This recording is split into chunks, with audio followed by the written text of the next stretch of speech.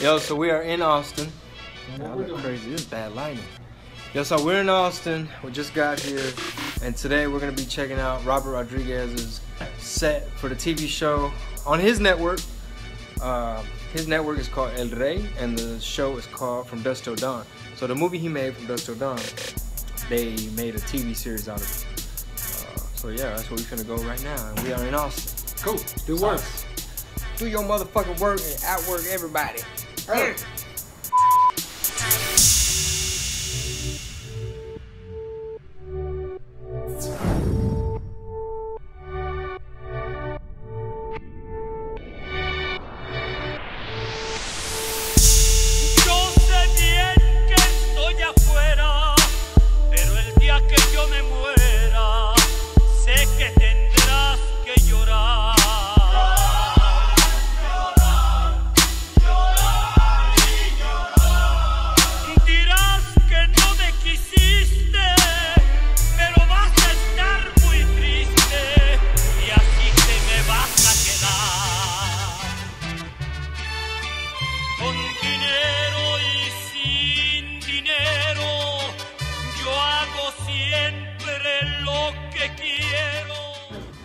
Man, I just ran into some cholos dancing cumbia, man. Cholos dancing cumbia. Cholos dancing cumbia. Cholos dancing cumbia. Cholos dancing cumbia. We're at a quinceañera. We're at a quinceañera. What's up, man? Say what's up. What's up? What's up? It's your boy Eagle the Cholo, aka Super Ego. Coming to you live. Your boy Chingo Bling. And if anybody has beef with cholos dancing cumbia, we can meet up at a quinceañera. Because I'm the long lost cholo. We'll be there. Tropical Storm Bill is upon us. I got the keys. Let's go.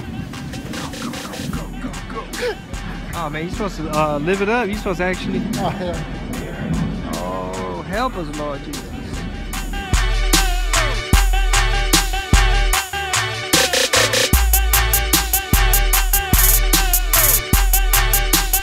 We're in there right now. You're watching the clip. Pretty cool. Predator 2. The little thing in the hallway. Robert Rodriguez, Quentin Tarantino. Spy Kids. Pretty cool.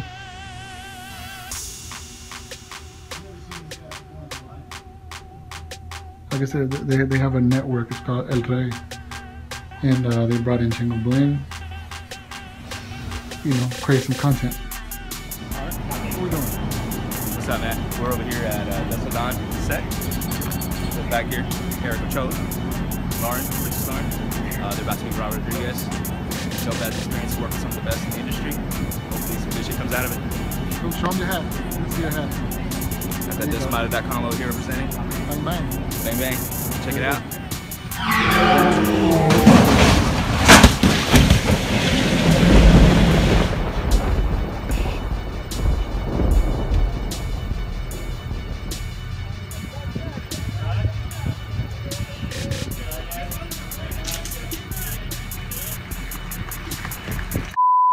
Oye, compa, no sé dónde puedo conseguir unos Uggs como esos, como los tuyos, compa.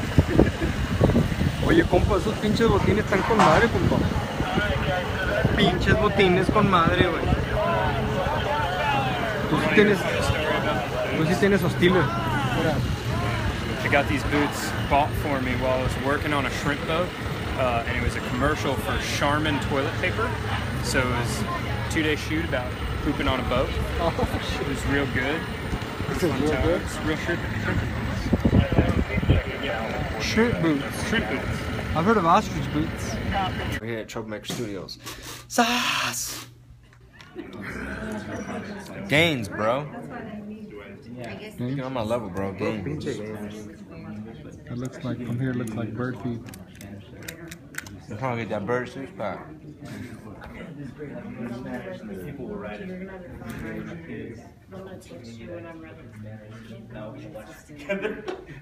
Somebody actually wrote this down. We're like, I don't know if this is John appropriate.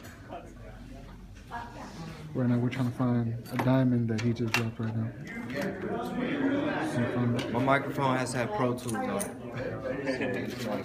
Down the top end, pull it all the way on down. Down the leg? Yeah, I'm going to attach it. Once it gets down to your shirt, I'll attach the waist guy so it's a little easier to get down your pants. Yeah. You may fire when ready. Fire in the hole!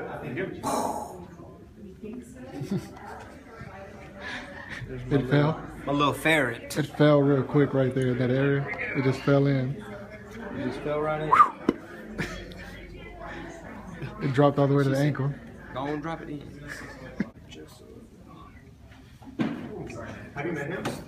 Circulation coming up.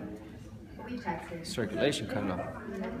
El Rey presents the battle of epic proportions, the battle of the skinny jeans. Who can go tighter? Hey man, I got tight pants wrong. What you want, left? What you want, right? So if you were in a room full of cockroaches, how would you make it out of there? I'd be like.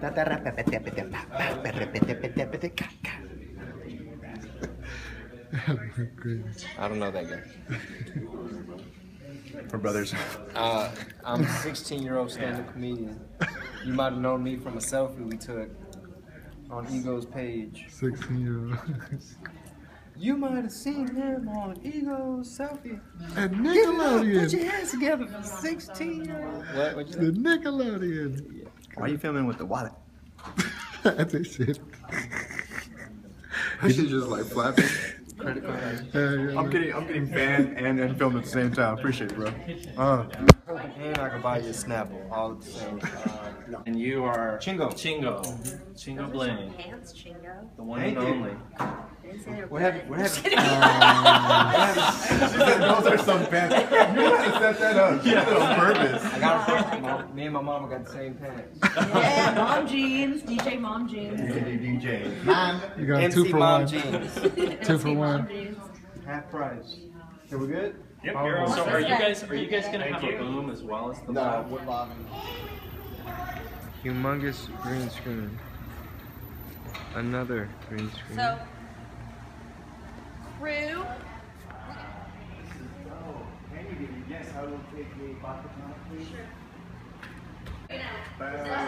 See, this is movie magic.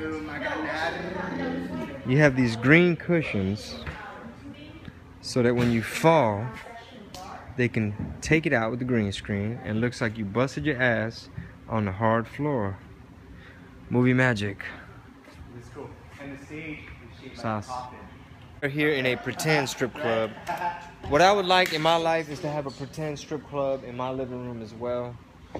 A party palace. You know, it looked like a strip club. It seemed like a strip club. It's basically a strip club with a mailbox in the front. That's how I want my house to be. Little VIPs and stuff everywhere. Well, let me just start by saying I came in as a compositor. Yeah. You know, so, you know, green screen and, you know, layering everything up in a comp and stuff like that. But, you know, when we're not doing post, we're either doing previs stuff. So kind of develop some 3D skills and things like this. And this is one of the more recent applications of that. So we went and searched through all of Frank Miller's artwork and picked out selects and took those selects and broke them out in Photoshop. Like that this first one with Nancy, Jessica Alba's character. Here's the Photoshop file, and you can see it's pretty ridiculous. Like I've got this layer here. Well, this group is just the fringe, but each piece of fringe is actually broken out separately, and that's for both legs and the fingers and the arms and the hands, because when the 3D camera is going around it, You need to see. yeah, you need to see what's that what's pop. not there. You know, so if you go at this angle, you know, Frank Miller didn't draw in 3D space, so I had to build all that stuff back, and that was kind of done. Sick, man. And once I broke that out, it's projected in a 3D program with simple modeling. That's what's great about this technique. The projection mapping technique is that you don't have to be so detailed with the modeling because you're just throwing textures. But that's basically kind of what it's looking like in 3D. Dude, that's so dope. Took a drawing and made it 3D. Yeah, exactly. Oh wow. And then, you know, did that for however many vignettes. were in this thing.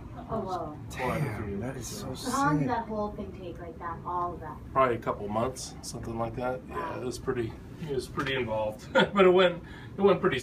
Check this out. Sass. Ah, All those heads. off with the heads. it's pretty crazy. Mad blood. And so, just other things I've worked on here at Troublemaker. I always like to show the Predators one. You know, the actors need something to act to, so we couldn't put the visual effects soup on this. Didn't put like a little stick. It's this big, huge stick. Now imagine if the space flower is going to be clear, we'd have to get rid of everything. You know, or if the stem's thinner than the blue stick, you know, the plate kind of slips right there. But it doesn't matter when it's all said and done. Oh yeah, and his jacket. That was another thing, but that's all phony. It's all just cut and paste pieces. But when it's all said and done, you never know.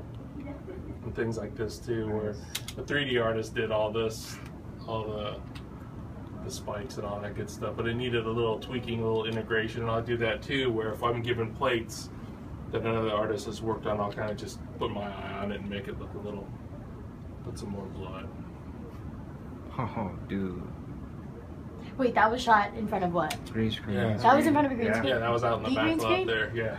No, that was outside. That was kind of cumbersome too, because you see the guy's hand pushing the back, the wind is blowing, you know, to make sure it doesn't. Yeah, there's tracking markers and stuff like that, but it becomes irrelevant when the wind is doing this to your tracking markers. So what you think could be a simple shot sometimes can be a little more cumbersome, but that would work out pretty well. Looks like they're really out there. Yes. Yeah, this is kind of how I started here. I freelanced. I was working in a place in San Antonio doing post-production. This is the first thing I worked on, just basically doing a lot of pulling mats for Shark Boy and Llama Girl. I loved this movie. Yeah. Still do. And then came up full-time for Grindhouse, and this is kind of the thing. You know, they shot a plate of her, they shot a plate of this guy, and you can see like the roof up there because they're jerking him through the door. They had to remove the roof. And then here's him without the explosion, so we put it all together in here. Damn. And things like this, where they have that rig to spin them. And this one, Autodesk Flame. Yeah, put a fake background in. Start adding the leg gun and everything. Sure, just like this one. Oh, so that's what she wears when she films? Yeah. In real life, yeah. It's crazy. Probably didn't have to go to that extreme. So you basically have to go frame by frame by frame to delete the leg, basically. You know, you can do some cheats. Some tracking type stuff? Yeah, if we had a motion tracking camera, you know, where the computer's telling it to replay the move, it'd be a lot easier because you'd have her do her move and the camera would, you know, robotically do the same camera move. Then you get rid of her and it's a clean plate. And it'd become really easy to marry the two since the camera's doing the exact same thing between when she's there and when she's not there. It's like tracking. Yeah. But it's like Photoshop with tracking. Exactly. Yellow card and tape up to get behind the bar. Nobody should come to the kitchen. Close the door and we'll caution tape up. You guys keep going over, buddy. Be there. You're gonna go a little too stacked up. I think it's alright if we see Freddie back there. Why don't you come over more? And